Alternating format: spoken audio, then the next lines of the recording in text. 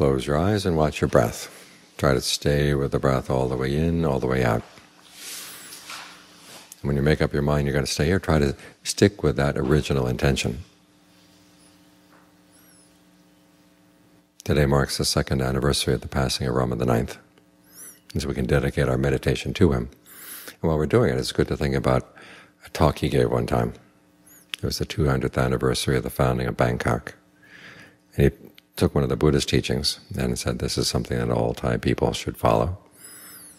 Of course, they apply not only to Thai people, they apply to everybody.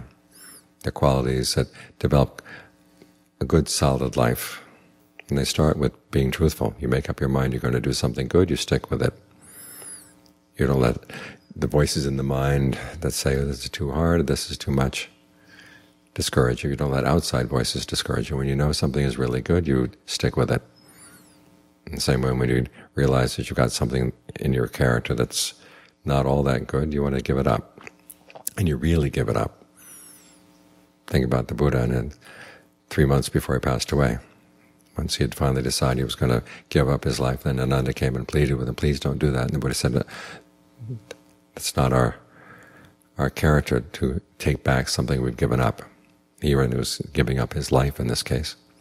So you think of that as an example. You think about whatever bad addictions you may have, whatever bad habits you may have, and just really be true to yourself and giving them up, because it is for your own true well-being. When the Buddha talks about what's being skillful, it's not that he's trying to impose harsh standards on you. He's pointing out what's really good for your own true long-term welfare and happiness. So if something is getting in the way of that, you want to be true to yourself and giving it up. That's the first item on the list. The second item is self-control. In other words, people do things that are aggravating and provoking, and you don't let yourself take that as an excuse to behave in an unskillful way. You try to control your emotions, you try to control yourself. Try to find some way of breathing so that anger doesn't come in and take over your breath. Because once anger takes over your breath, then the anger gets into the body and you feel you've got to get it out of your system. Whereas if you can breathe calmly in the midst of difficult situations, you can think more clearly. And you can exercise more self-control without feeling that you're being held in a straitjacket. So this is another way of creating solidity in your life. The third quality is stamina.